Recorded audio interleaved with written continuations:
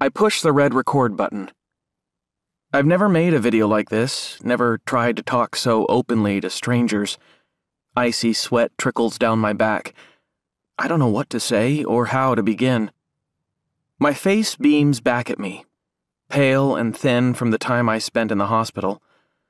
I wear a small white bandage on my forehead, and I'm still feeling the effects of the concussion.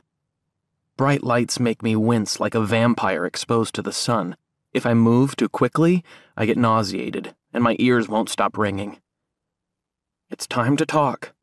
My phone is recording, and I can't just sit here staring. I almost turn it off, shut it down. But I need to talk.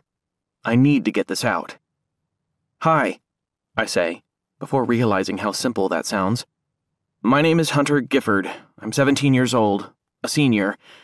I don't know, maybe a lot of you already know who I am. I guess everything that happened has been in the news. That's why I've stopped looking at my phone or talking to anybody. Or maybe they've stopped talking to me. I'm not really sure, but it has the same effect. Normally, I like to write things down to make sense of my life, but I haven't been able to write since the accident. I just stare at the blank page and nothing comes out.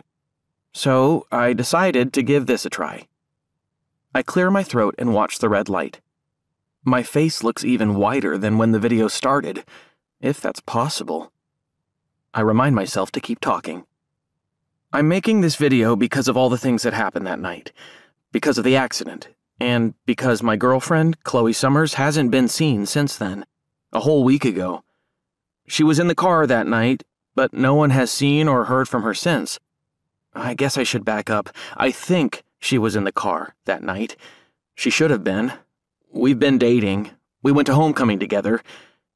I try to swallow again, but I can't produce any spit. We went everywhere together, so I assume we left the dance together, but I don't know for sure.